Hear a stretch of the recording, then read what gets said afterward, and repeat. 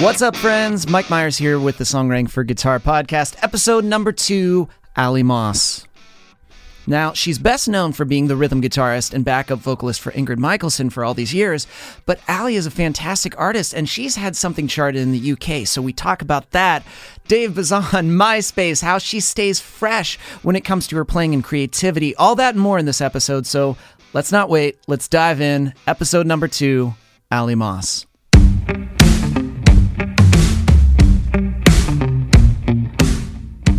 Allie, thank you so much for doing this. I'm so pumped. I'm excited. Thank you for having me. I'm a little nervous, but also excited. You know what? That's my motto in life. Usually for life, I'm like, I'm really excited, but I'm also nervous for it. There's a good thing when they go hand in hand. That's how I feel going on stage too, you know, like mostly excited, a tiny little bit of nervous. So it's even good. now, like after how many shows at this point have you played in your life? Like if you had to guesstimate. Wow. In the thousands. And it still feels like that when you step on stage? Well, I'll say in the middle of a tour, then it becomes a little bit more secondary and normal. But I would say if it's been a while or if I'm going to do something new, then yes. And like live TV, live anything makes me the most nervous, especially live TV because it's like, don't go, don't go, don't go, don't go. Okay, go, go, go, go. So you're like waiting to start a song. But thankfully, most of the time we played a click track now. But there were a few times I was the one starting the tempo of the song. And so like that nervousness like really got me anxious. But I don't mind it because it usually goes away within like 2 minutes. Like I let it go and focus on the audience or what I'm doing. And I don't hang on to that nervousness the whole show. I don't. But yes, it still happens. It kind of slowly passes as you're kind of going through the song and you kind of get into it. Yeah.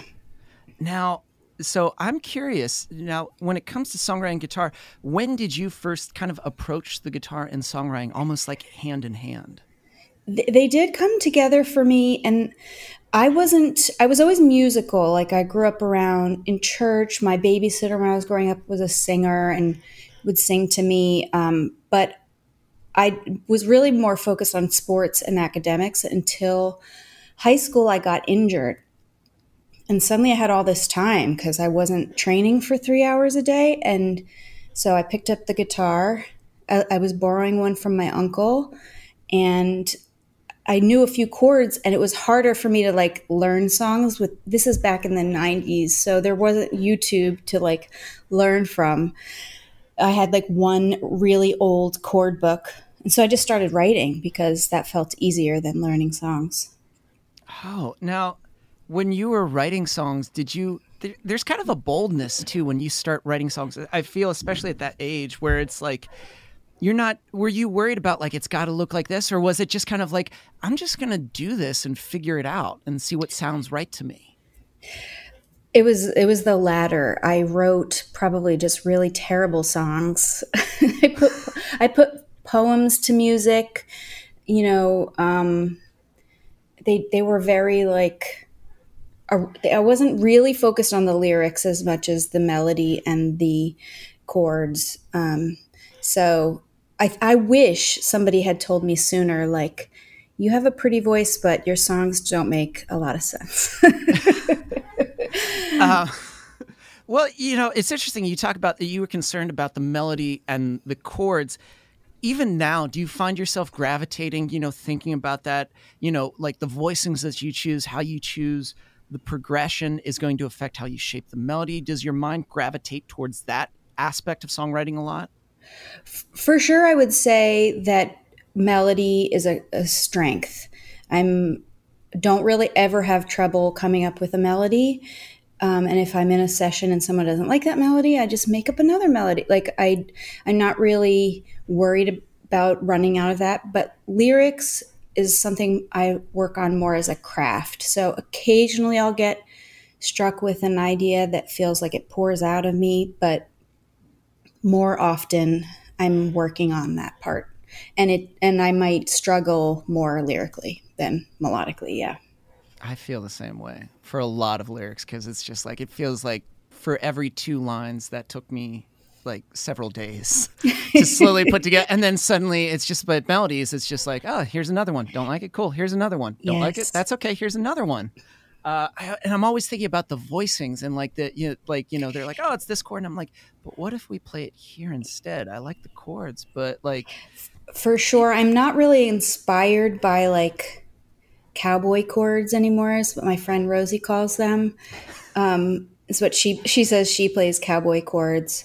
Like they fall into songs, of course, but if I'm just strumming like open D, G, and C, I get a little bored. I would rather start somewhere else and then realize like, oh, I can go to this open G and it sounds nice. I agree with you. Yes. And to me, it also opens up a lot more melodic ideas in your head. When you start messing around, it's like you think it's this one thing, but then you allow it to like, actually, what if I try it up here? And you're like, holy shit, what if I do this instead? And it's suddenly like, it unlocks a part of your brain that you didn't know was there. Yeah, isn't that crazy? I just find that fascinating. Like, I would rather like learn a part that has some like voice leading in it, and I think that will inspire different melodies for me than if I'm just strumming open chords. So I was going to say that like when I have been in the Ingrid band, that's expanded my chord vocabulary over the years, because just somebody else wrote the guitar part and I have to learn it, and suddenly I have like a whole new set of shapes because I have to learn an Ingrid song to play it. So that's been a wonderful tool, is learning other songs. Now, the question I have is, did you, when you were writing songs as a teenager and like you were slowly growing with your instrument songwriting, how did that go to you being like primary rhythm guitarist for Ingrid Michaelson? Did you guys know each other? Did you cross paths through that singer-songwriter world? Yeah, so interestingly, I was married at the time, and my ex worked in Manhattan. So we sold our home and moved to Jersey City so that I could pursue being a singer-songwriter.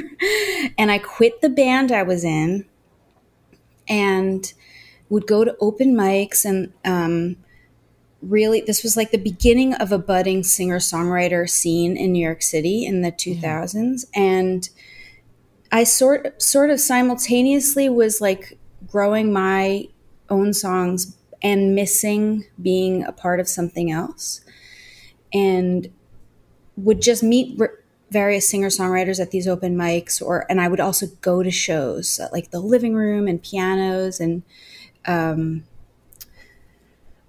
Bar 4 in Brooklyn, and oh my gosh, I'm blanking on names, The Bitter End. And I basically I met Ingrid's bass player, Chris Kuffner.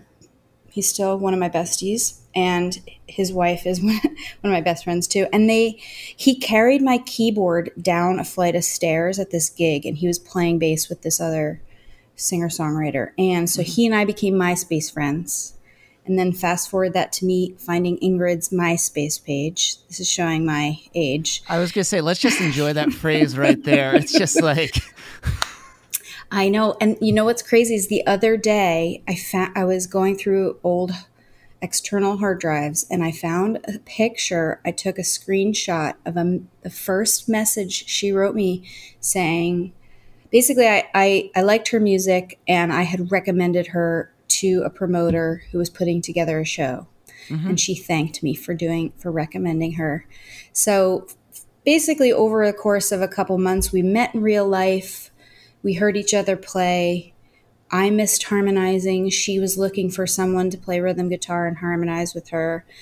And I said, I would love to, but just like, don't forget, I'm still like, keep looking for someone else, because I'm doing my own thing too. And, here we are 14 years later, And I said, as long as it's fun is what I told her. And she's brought that up over the years. Like, I have to make it fun because I want Allie to stay in my band.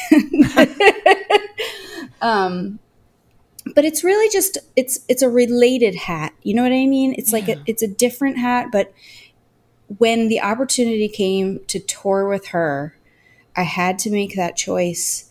And while I really, ultimately, my main goal and dream was to be a singer-songwriter myself and be center stage, I loved her music, and I knew it was an opportunity both to grow and experience something and be a part of something amazing. And so I'm glad that I didn't let my ego stop me from being a sideman, because it's the best thing. And it ultimately did lead to more opportunities for me as a solo artist. Just right there, what you said, I feel like sometimes that's what stops, definitely singer-songwriters sometimes from good things, of recognizing when, like, I can't pass this up. As much as I want to do this thing, this is really, really, really good, and I need to do this. Yeah. And she, at the time, I also knew, like, I was able to have enough self-awareness, I think, to know she had better songs than me at the time, and she was also a better entertainer, and that I had something to learn from both of those things. It didn't mean that I wrote terrible songs or that I wasn't a good performer. It was just, I knew being around her and her band would make me better. And there were definitely moments along the way where I would walk off the same stage. We could be playing as a duo, and I'm playing rhythm guitar of all the songs and singing backup on all the songs. And like maybe people in the green room would just gush at her, and I would just like walk right past them to, like, the table of crudité, and nobody would really say anything to me. And I had to, check my ego again and say, like, well, that's not really why I'm doing this. Like, I know that I'm important to Ingrid, and I enjoyed this, so I don't really need the praise of random people I don't know. And there were times again and again I had to check that, but I'm just so glad I did. But that shows just your growth and your maturity as not just an artist, but as a human being, and recognizing that right there alone, and being, just as you said, your songs, as you said, there's so much I can still learn. And, and there has to be too. And I can say from, when I started teaching guitar, there were tons of genres and, things that I didn't know because I just didn't listen to. And then suddenly when I had to teach them, I suddenly had all these sudden, tricks and tools that I was adding. And I was like, ooh, oh, I'm going to use that. So when you were, learning songs for tour, did you have those moments where you're just like, ooh, I'm going to use this for my, like, I love this voice. Like, I'm just going to just pack this away and just hold on to this. For sure. I mean, recently I took the chords of an Ingrid song and wrote my own song with it. I just like capoed it and rearranged them. And her bandmates, like, what's amazing is there are 3 other guitarists in the band that are all better than me, but they play like bass and electric guitar and sometimes keys. So it's like, I was never, if I didn't know something, there was someone in the band who could help me figure out a slightly dumbed down version until my fingers would do it. Or there was never any looking down on me, because just they were willing to teach and grow and like make it sound the best altogether. So I'm really grateful for that, but I still take lessons. Like my philosophy is this, like, if you look at like pro athletes, the further higher they get, the better they get. They don't stop having a trainer or a coach. They just get a better trainer or a coach. And so to me, it's like, I know I need somebody to push me. I need someone to see where am I weak and help fill in those gaps. Plus, I just really enjoy learning. And so I still take voice lessons. I still take guitar lessons. I'm in the same boat with you, because you just there's never a point where you're like, I know it all. Exactly. I'm good. I'm great. Exactly. I'm fine. Exactly. But, yeah, I've been taking my friend. He's getting his doctorate in jazz, and I'm just like, I'm like, what? Yeah. I'm like, can you sit down? And he can for hours can say things, and I'm just like, wow. I'm just like, I don't know what you said, but it sounds really cool and very fancy, and I need to know this. So, but you're right, because there's no point where you're going, especially if you want your songs to get better, you want to have that extended range and that growth. You kind of have to, you just got to go to someone better and check your ego at the door and be like, cool, what do I got to do? Yeah. And I feel like I started guitar like 15 years after all of my other friends who are professional musicians and playing guitar. Like, so I still feel like in some ways I'm playing catch up, and I wear a lot of hats. And so guitar is something I still feel like I'm a solid rhythm player, but I'm working on my flat picking, kind of readjusting how I hold the pick and my wrist even recently, which is a whole, feels so weird to be like, okay, got to change my form. But Yeah. Yeah. No, I don't know where no, it's just like, because there's so many little nuances, these little things that you can change. And I could relate to feeling too, like I was late I think my parents got me I did piano for the longest time. Then my parents got me a guitar, and then it sat there in my closet for a while because I was just like, And then suddenly one day, like senior year of high school, I'm like, I want to learn, because all my friends were in bands. They were doing these things. Yeah. And I was like, oh, I need to start doing this thing now. Because it did feel like I need to play catch up now, because I'm not that good. Like, I can barely hold this thing. But you just had a memory with the way you said that. Like, when I was first learning guitar, I literally was like that annoying person who brought their guitar everywhere, because I can't believe I forgot this. I would bring it to school. I would bring it to work. If I had 15 minutes, I found a corner and practiced. It was like I was dating my instrument and couldn't be away from it. And there was this kid in school who would constantly ask me, do you know how to play this song? And I'd be like, I can play Brown Eyed Girl, and that's it. and he would every day. And I'd be like, I'm just writing my own songs. I'm working on chords, but I wish I was more like that. I should be more like that now. Like, in love with it, having an affair with my guitar. Well, it's just like, to me, it just means you were so intrigued by it. And I think that's what's so awesome about it. You don't have to, it's not the shredding. It's just like, there's something about this that like, it's maybe that was just your intuition of knowing, like, I'm going to do something with it. This is going to be something that isn't going to leave my side in different forms. I'm going to be using this.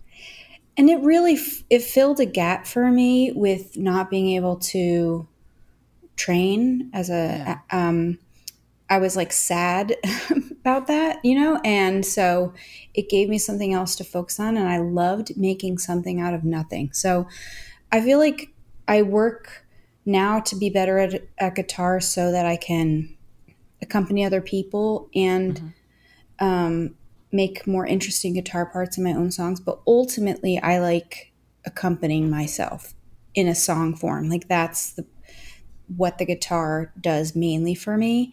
And that never gets old. Like, writing a song is just like a little miracle every time it happens.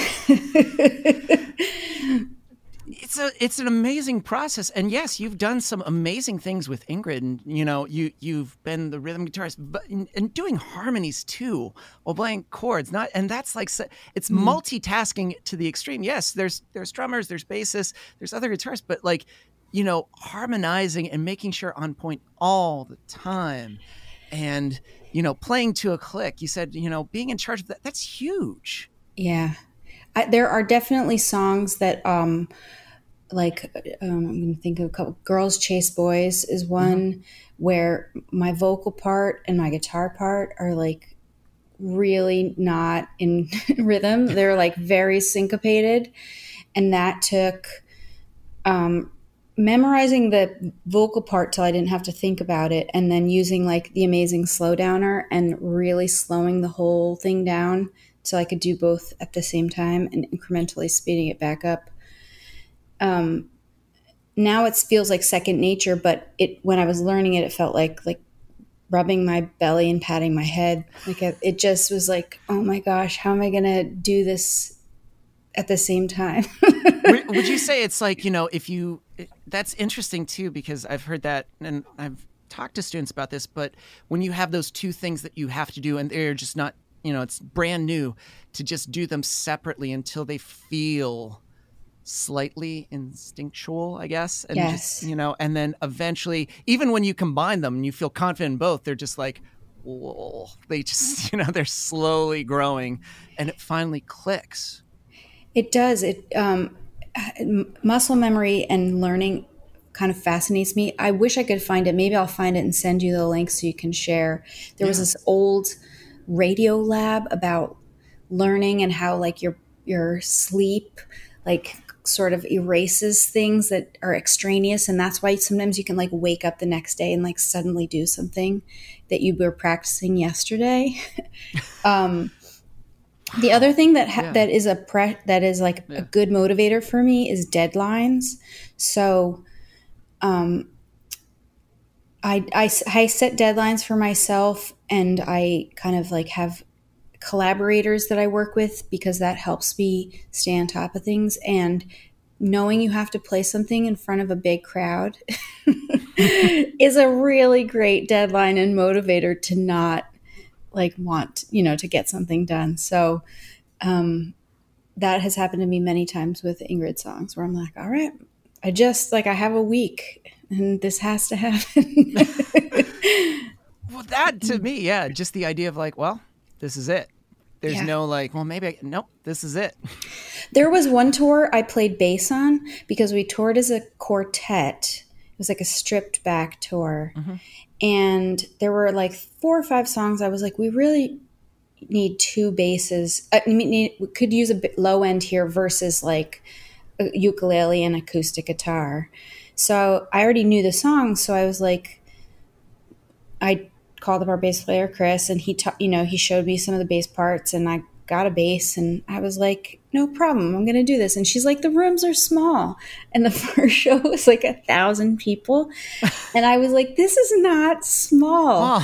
Like, I mean, some of the rooms weren't that big in the whole tour, but I was like, whoa, to make my bass debut in front of 1,000 people, it's sort of silly to me looking back but that was also really weird because bass notes was so far from where I sing vocally. So like I had sort of like octave confusion a little bit. Yeah. But I'm just willing to say yes to things that are a little bit outside of my comfort zone. Not like impossible, but just stretch me. When I played the most recent tours I toured with a guy named William Fitzsimmons. Oh, yeah. And he is an amazing singer-songwriter, really hilarious, similar to Ingrid, where his songs are really serious, but he's really funny in between songs. And William does a lot of finger picking, and that was beautiful. I ended up somehow over the course of the tour playing mostly keys. And it's just like kind of what the project needed. And so like that's an example where I'm just like, I'm not comfortable. There were times when the keyboard broke and like I did not have enough experience to like troubleshoot it live on stage with, but we made it work and it was really fun. And so I'm always grateful for those opportunities. Now it's, you've done stuff with Ingrid, other people you've been, subbing in as you've been playing other instruments, but with your own music, like you have, if I'm right, Cornered, that was reached somewhere in the UK charts. It did. And it allowed me to tour for like 2 years in the UK. That's just amazing. From it being in like a very national commercial twice. It was like everywhere. It was BT Infinity, which is sort of like broad. Are they like internet or something? Yes. I was like, I love the internet. Use my song. And this, I didn't really know what it would do. And it was really an amazing couple years to be able to, and that's still kind of the number one song that people know and like. And that song was just a little like blip. You never know which ones people are going to connect to or why.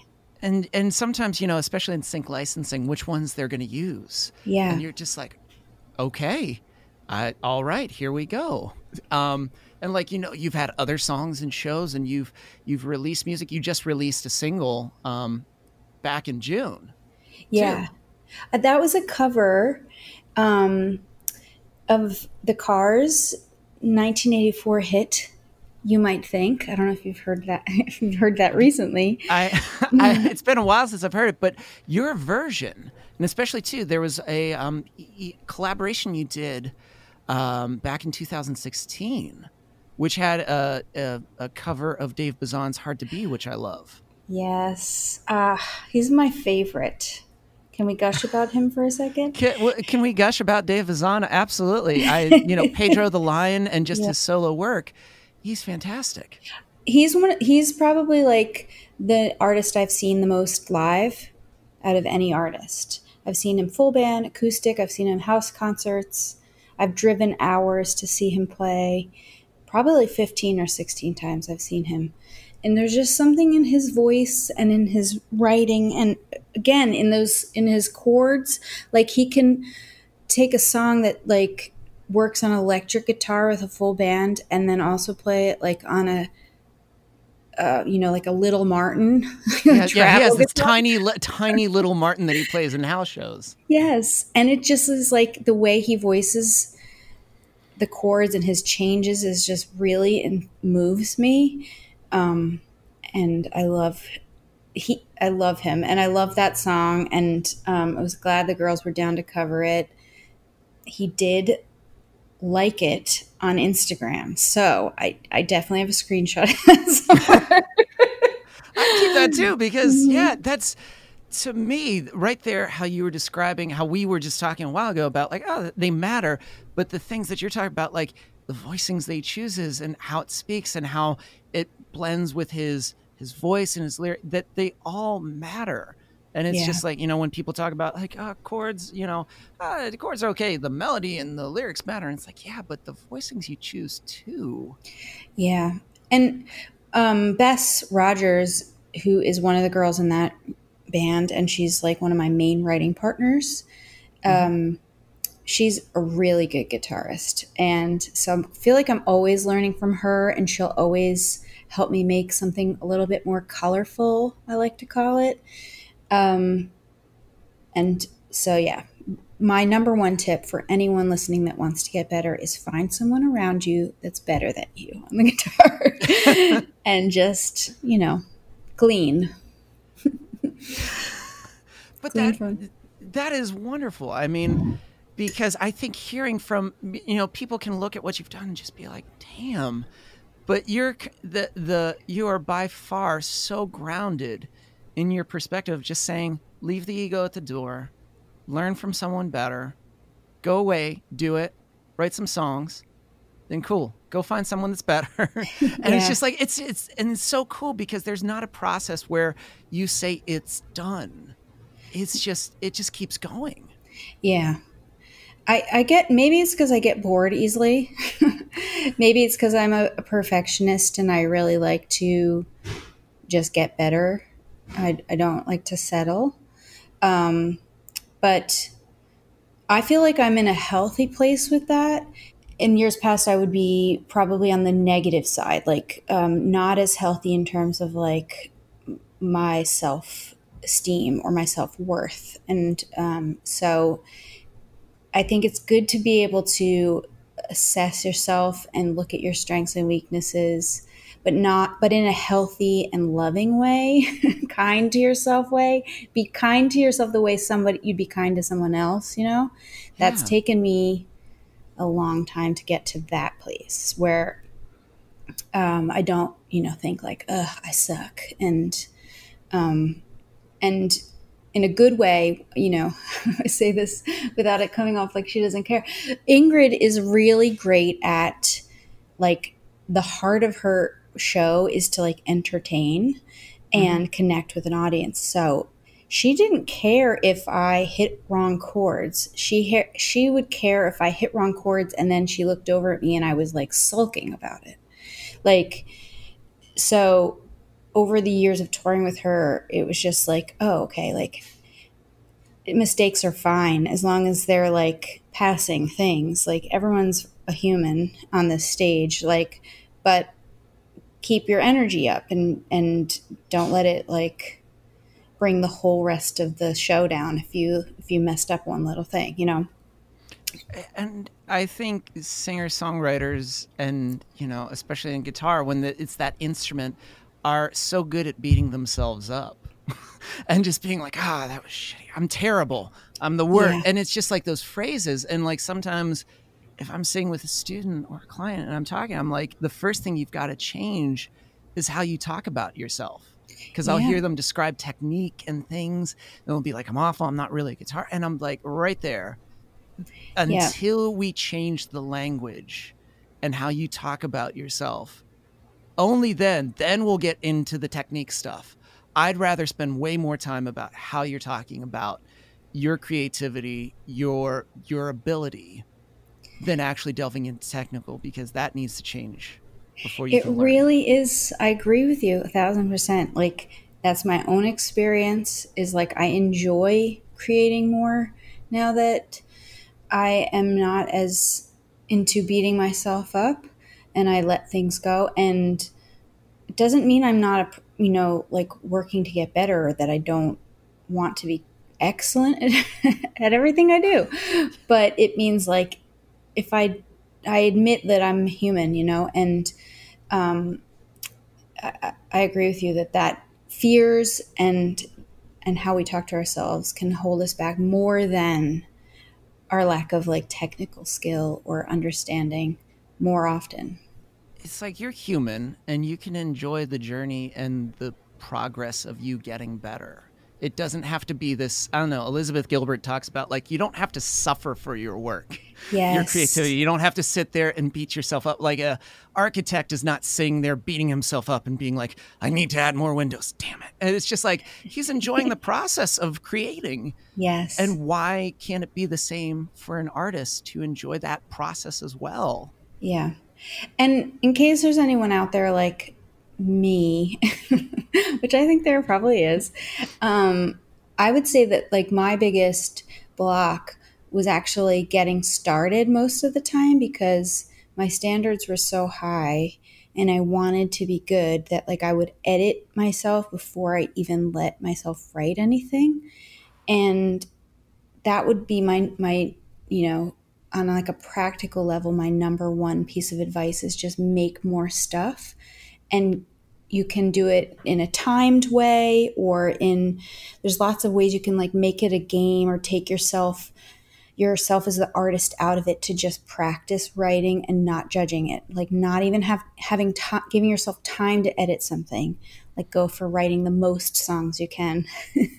And that has really helped me, because I, like, get over that block of, like, not even being able to create because I am stopping myself before I start. If you made that like a bulletin in MySpace back in the day, I would have messaged you and been like, yes, yes, yes, yes, yes. Because all of those things, I completely agree. I think people think of the finished product or this perfect product in their head. And when they start playing, they're like, it's not it. It's not it. They don't even begin because they think everything they do is awful and it needs to be perfection. And it's like, no, you've got to just jump in and start.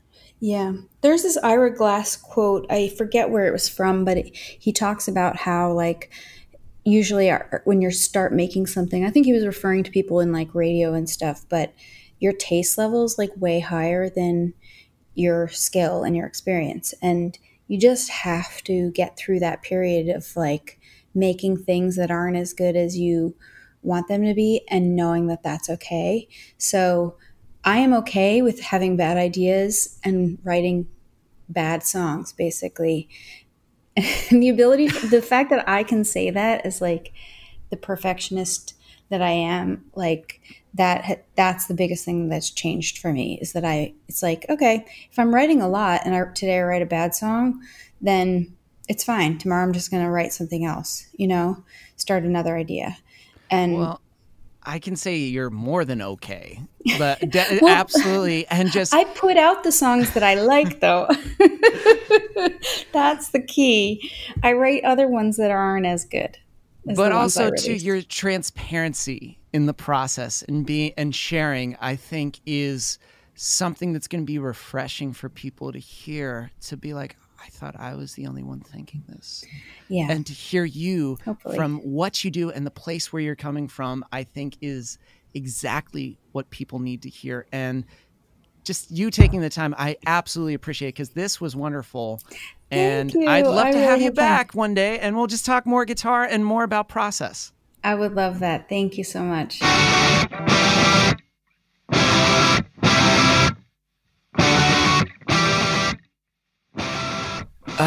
That conversation was just so good, because Allie was beyond the sweetest. I could have kept on talking to her. I hope to have her back, because it was just so much fun for me.